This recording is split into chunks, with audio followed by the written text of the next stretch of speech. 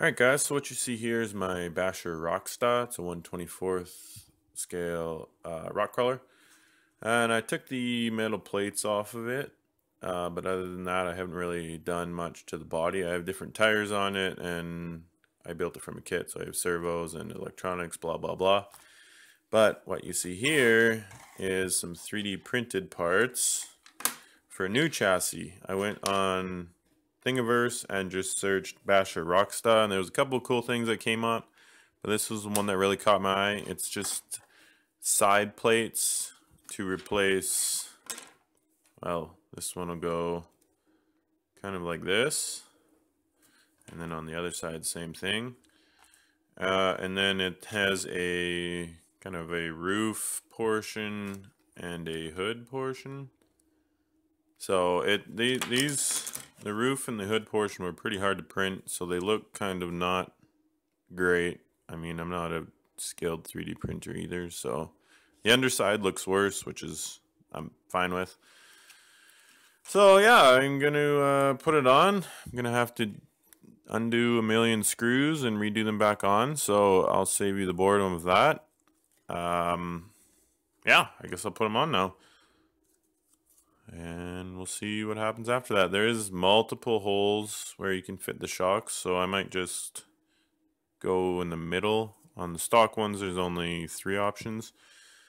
So I'll put them on, and then I guess we'll play around with that and go from there. Alright, so I had some problems with this top plate, you probably just saw. So I just ended up reprinting it in PLA instead of PETG, and it worked out a lot better. So here is the finished product.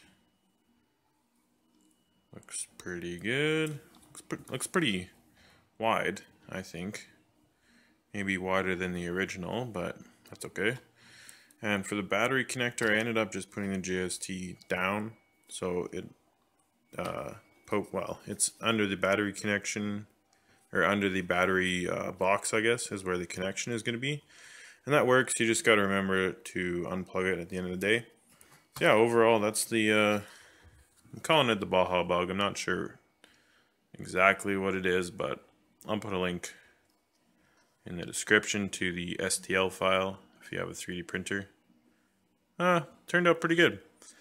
Now my next project, you can see here, is these are the Scrambler, or what are they called? Scrambler Off-Road by RC 4-wheel drive.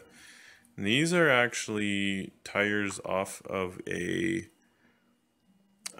John Deere toy for kids, and they're actually super grippy. I got the idea from a forum post on RC Crawler, I believe. So I actually bought the toy, and I'm just designing these rims. This one didn't work out, but so it's going to get some bigger monster truck tires.